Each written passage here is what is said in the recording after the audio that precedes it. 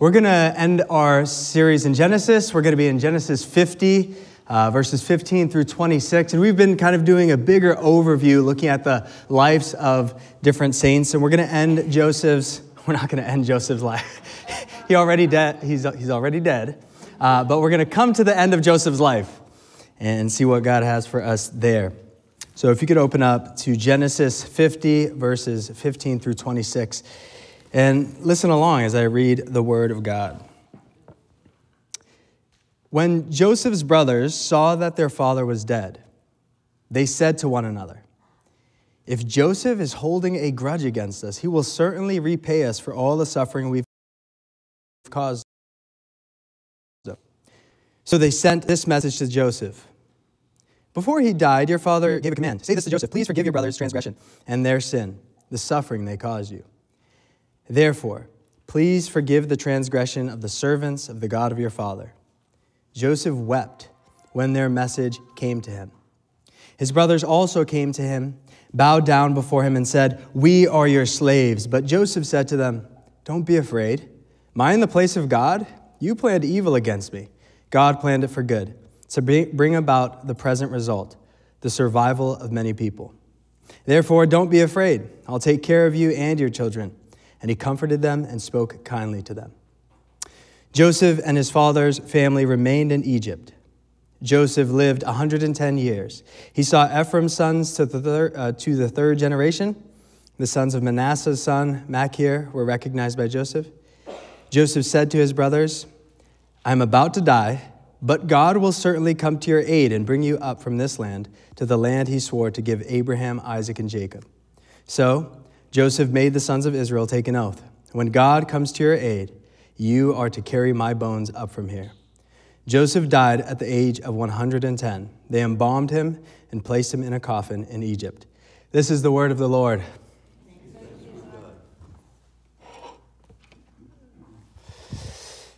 Let's pray. Our Father in heaven, would you please open our eyes to see Jesus, strengthen our hearts to believe in him, and strengthen our wills to follow him wherever he leads us today. We pray this in his holy name. Amen. Can you trust God? Yes. Amen. We'll get there. Can you trust him in your past? Can you trust him with your future? Can you trust him in death? Can you trust him in failures, with your circumstances, your marriage, your singleness? Can you trust God? Satan, he asked the world's first question. He introduced the first seed of doubt into God's beautiful garden. He went up to Eve and he said, "Did God really say you shouldn't eat from any of the trees in the garden?" And this question, can you trust God, has kind of worked its way into humanity's soul. Satan really wasn't asking a question. He was making a statement. He was saying, God is holding out on you, Eve. God doesn't know what he's doing. And so Adam and Eve gave into the temptation to not trust God, but to trust their own wisdom. And we followed suit. We've been going through the book of Genesis, and Genesis doesn't end with a happily ever after. The book starts with expectancy. It kind of ends with disappointment. It starts in Eden. It ends in Egypt. It starts with creation. And the last word is a coffin. Genesis is chapter 1 of God's huge story. And Exodus is chapter 2. And in chapter 2, things don't look any better. For 400 years, the opening of chapter 2, for 400 years, God's people are slaves in Egypt. Yet the end of Genesis isn't all just doom and gloom. There is a bright spot. And that bright spot is Joseph. Joseph is a happy anomaly in this book. Over and over again in Genesis, with a few exceptions, people, sinners and saints, they take things into their own hands and they don't trust God. But Joseph, from pretty much the beginning towards the end of his life, he gives himself wholeheartedly to God. He believes in him fully. This gives us hope that Satan's whisper won't always win. It's possible to trust the Creator in a cursed world. So the life of Joseph teaches us a core message in Genesis. Here's the heart of this last passage. You can trust God's promises because of his providence. And I'm going to trust his providence with this stand. But you can trust God's promises because of his providence. And if you don't know what providence is, we're going to unpack that as we go. And we're going to look at this passage in two perspectives, trusting God's providence, trusting God's promises. So let's look at verses 15 through 21 together. Joseph's brothers come to him because their dad is dead. Jacob is dead. And if you've been tracking with this story, many years ago, out of jealousy, Joseph's brothers sold him into slavery. And Joseph forgave them when they were reunited, and it had been some years, but they were wondering, was Joseph just putting on a show of forgiveness? Now that dad is gone, he doesn't have to pretend anymore. And so they kind of forged this letter. They're still kind of grimy brothers. They forged this letter. They send it on the way to Joseph, and it's a false letter from their now dead dad that basically says, Joseph, please forgive the boys. And when Joseph reads this letter, we have an unexpected reaction. Joseph weeps. He seems grieved that they don't receive his forgiveness as genuine. He's cut to the heart that his brothers are still walking on eggshells around him. And Joseph, even in his sadness, he responds to his brothers with a deep gentleness. He responds with humility, gentleness. If you look at verse 19, he says, am I in the place of God? Joseph knows his rightful place. He knows God is on his throne and Joseph is not. And all throughout the story of Joseph, he's relying on the presence of God. It was God's presence that caused Joseph to flee temptation from Potiphar's wife. It was God's presence that gave Joseph hope in the prison. And now it's God's presence that keeps Joseph from being harsh with his brothers. And he goes on to point God's providence in his whole story. He says in verse 20, you planned evil against me, but God planned it for good to bring about the present result, the survival of many people. If you notice what Joseph is doing, he's not glossing over what they did. He's not saying, oh, it's all right. It's all right, guys. We're all good. No, he says, what you planned for evil, that was actually wrong. That was evil. God intended that for good. In jealousy, Joseph's brothers, they sent him away.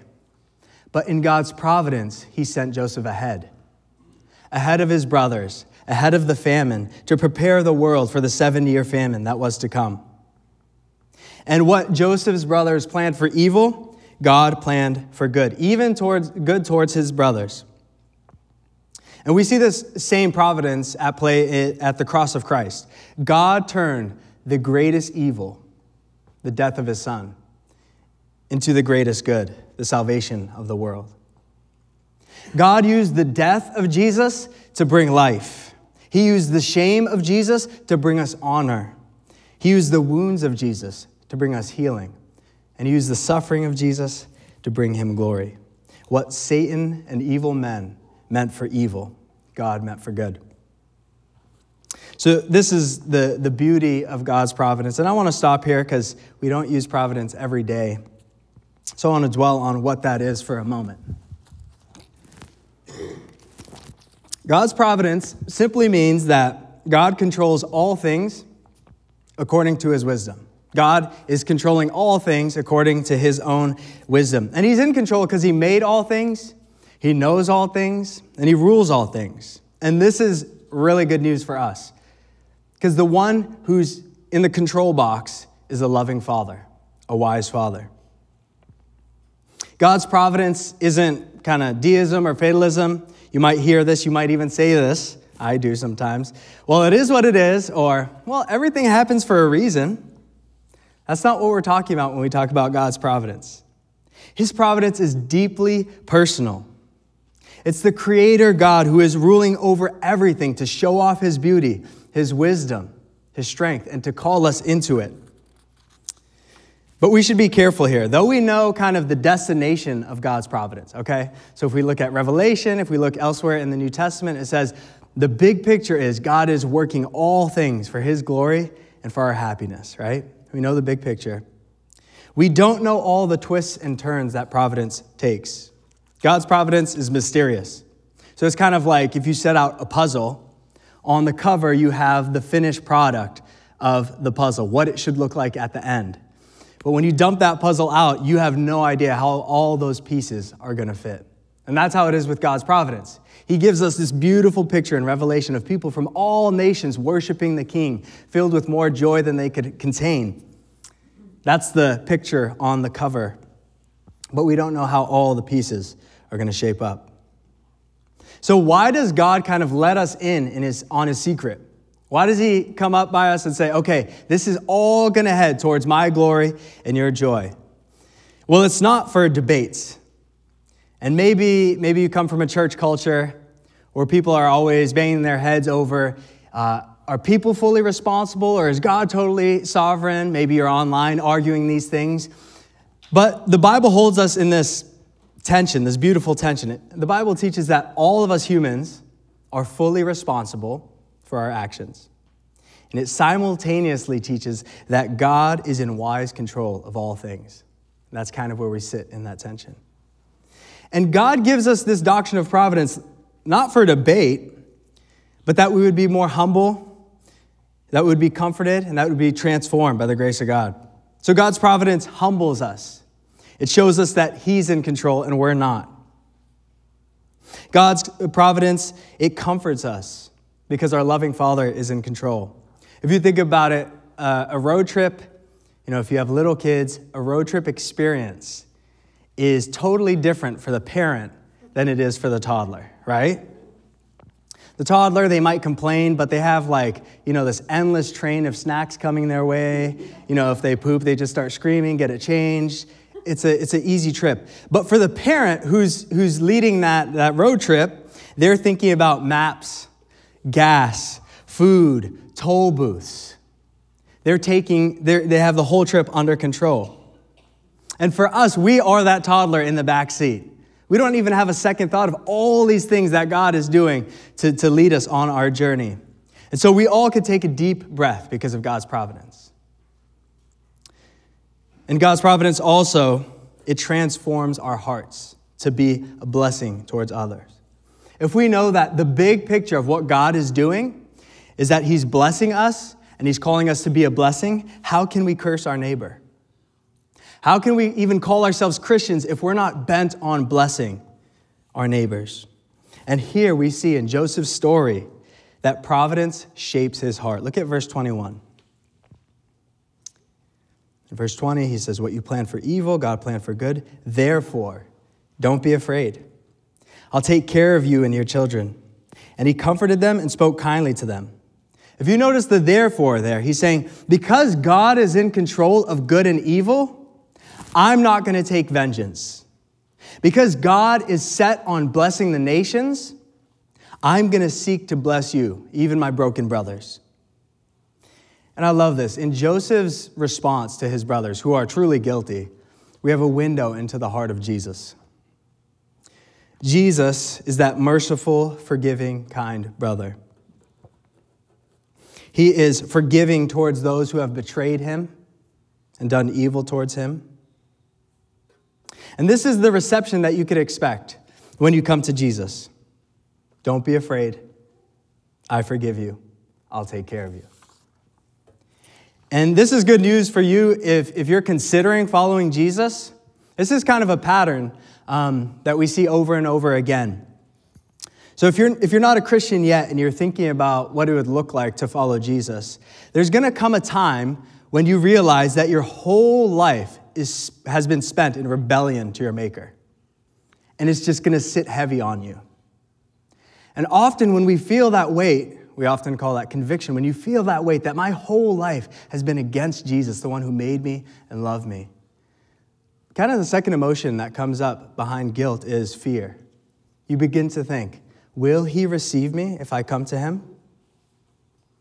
You're afraid that he'll hold a grudge against you. or turn you away. But in the response of Jesus, we see the heart, or response of Joseph, we see the heart of Jesus. Jesus, in the Gospel of John, he promises not to turn away anyone who comes to him.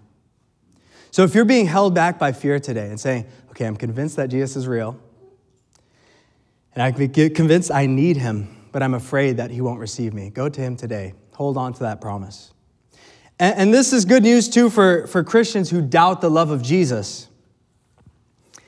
Think about this. Joseph's brothers had been with him maybe 12, 13 years at this point. They had already reconciled with Joseph. He already revealed himself to them, cried. He said he wept on their neck. He forgave them. He gave them land. He gave them livestock. And after all these years, these brothers don't trust his forgiveness. Their consciences still haunted them. And you might feel like that as a Christian. You've been walking with Jesus for years, and you still don't trust his heart to forgive you. You think he's holding a grudge towards you. Well, this unbelief made Joseph weep, and it makes Jesus weep and grieve because he's so willing. He's eager to forgive you, to take care of you, to draw you in. So I just plead with you, if you're a Christian here, and you're just holding on to a sin, and you're scared out of your mind that Jesus will reject you if you open up to him, come to him today. Now, this verse, what you intended for evil, God intended for good, is one of the key verses on God's providence and evil in the Bible. And it has kind of a New Testament counterpoint. We could pull up Romans 8:28 and 29. You're probably familiar with this. We know that all things work together for the good of those who love God, who are called according to his purpose. For those he foreknew, he also predestined to be conformed to the image of his Son, so that he would be firstborn among many brothers and sisters.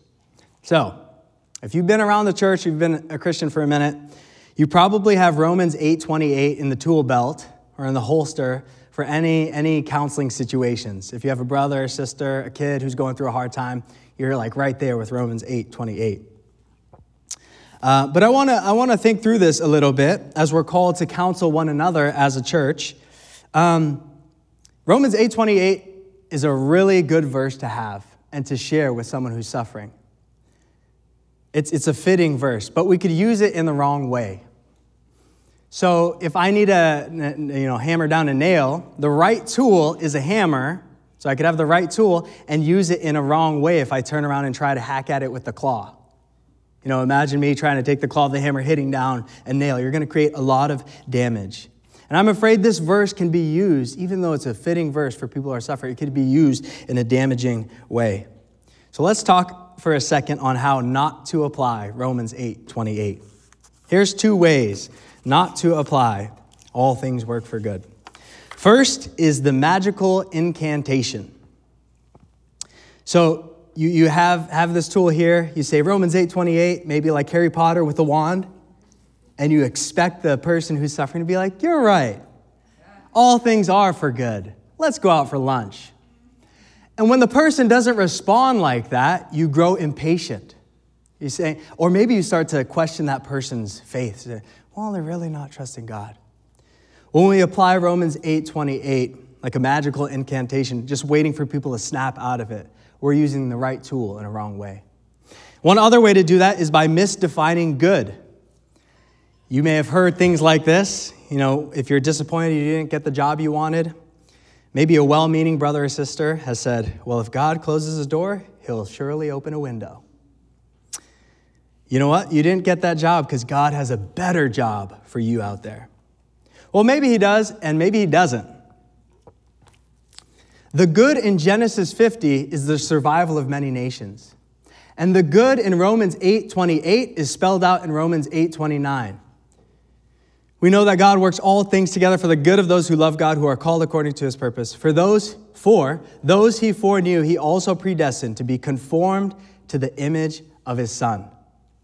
The good that God is working towards in your life through all the mess, through all the suffering and the sin, is conformity to Christ, to becoming more like Jesus. Not that you'd get the better job or the better boyfriend or girlfriend, but becoming more and more like Jesus and getting closer and closer to him in your walk.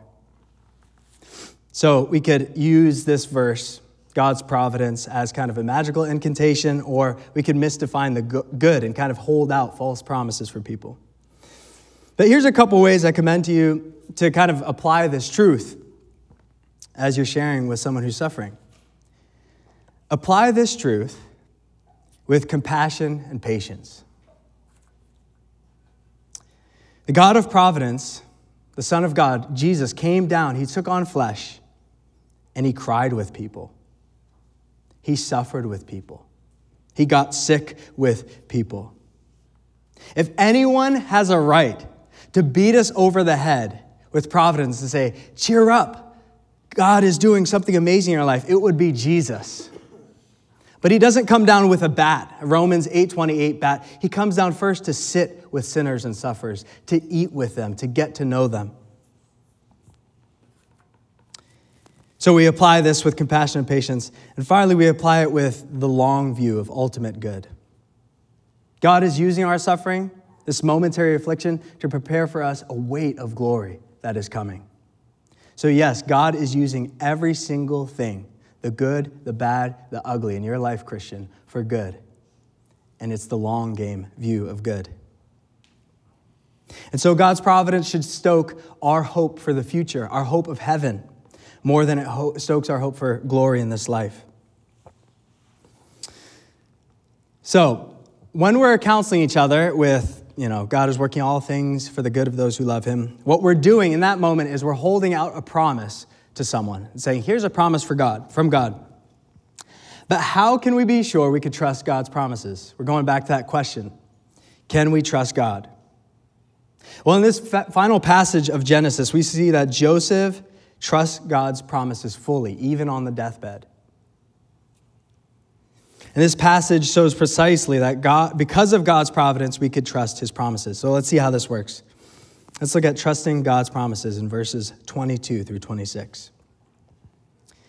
Joseph and his father's family remained in Egypt. Joseph lived 110 years. He saw Ephraim's sons to the third generation. The sons of Manasseh's son, Machir, were recognized by Joseph. Joseph said to his brothers, I'm about to die, but God will certainly come to your aid and bring you up from this land, to the land he swore to give to Abraham, Isaac, and Jacob. So Joseph made the sons of Israel take an oath. He said, when God comes to your aid, you are to carry my bones up from here. Joseph died at the age of 110. They embalmed him and placed him in a coffin in Egypt. So Joseph trusts God's providence. Now he trusted his promises at the end. So Joseph finishes his life with confidence. And how you finish your walk with Jesus matters. And the key to his confidence in all of this is that Joseph was holding on to specific promises that he had from God. So Joseph's grandfather got a promise from God saying, I'm going to bless you with my presence. I'm going to give you a huge family, people, and I'm going to give you a place, land, this promised land, Canaan. And Joseph was holding on to this rock-solid promise of God because right now, on his deathbed, he's not in that promised land. He's in Egypt. And he's holding on to this specific promise. And he's a model for us here. Let's not hold on to vague ideas of who God is. Let's hold on to specific promises that he gives us. God is so kind. He's so loving. He gives us promises for every single season of life. Whether you're afraid or tempted or discouraged or tired, there's a promise for you to hold on to.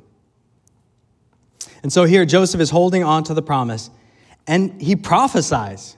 In verse 24, he says, I'm about to die, but God will certainly come to your aid and bring you up from this land to the land he swore to give to Abraham. So if you're familiar with the Bible story, or you are familiar with the Prince of Egypt, by the way, excellent soundtrack, but you know that this is exactly what God does. 400 years later, God comes to the aid of the Israelites, and he takes them up out of slavery and leads them out of Egypt into the promised land. Joseph's confidence, this fired me up. I'm studying this saying, let's go. His confidence at the end of his life is inspiring. Imagine, Satan must have been whispering in his ear, "Where is your God now, Joseph? You're dying in a foreign land. God hasn't given you what he promised. You're not in the promised land." In Joseph's response, he doesn't even fight Satan. He just tells his brothers confidently, "God will come to our aid. And when he does, bring my bones back home." The Christian life ends in expectation and not despair. The key question, though, is how did Joseph get that confidence on his deathbed? How did Joseph get that sureness in his bones that God indeed is going to keep his promise? Well, Joseph put two and two together. He said, God has promised something, promises. God is in control of all things, providence. Therefore, God will fulfill his promise. And so he tells his brothers, "Take my bones out of here." And Hebrews 11:22 says, "By faith, Joseph, as he was nearing the end of his life, mentioned the exodus of the Israelites and gave instructions concerning his bones." He did this by faith. By faith in what? The promises and providence of God. So Joseph dies. He's embalmed. So he's like one of two guys in the Bible to be mummified. He gets mummified in the Egyptian custom, but his heart fully belongs to God. And 400 years later, God would raise up a man named Moses to deliver the Israelites from Egypt, and they would travel to the promised land. It was on this journey in the desert, as they're leaving Egypt, going to the promised land, that Moses actually started writing Genesis. This is the first audience. And on his way out, Moses is carrying something with him. He's carrying that box of bones that carried Joseph's bones. Check this out. We can pull this up. Exodus 13, verse 18 says this. This is talking about the Exodus. "And the Israelites left the land of Egypt in battle formation. Moses took the bones of Joseph with him." That's 400 years later. "Because Joseph had made the Israelites swear a solemn oath, saying, 'God will certainly come to your aid. Then you must take my bones with you from this place.'" When Israel, they eventually left Egypt, Moses, he had these bones of Joseph. They're going to the promised land. And on the way to the promised land, they're getting right up to the edge of Canaan, and they see these giants in the land. And there is no way we are going in that land. We're going to get crushed. And so God, in discipline, he says, "Okay, the generation that said that, you guys are going to wander the desert. And you're all going to die off. And your children, the little ones around you, are going to be the ones to crush those giants." And all along that way, those 40 years, as these people were dying off in the wilderness, there was that box of bones.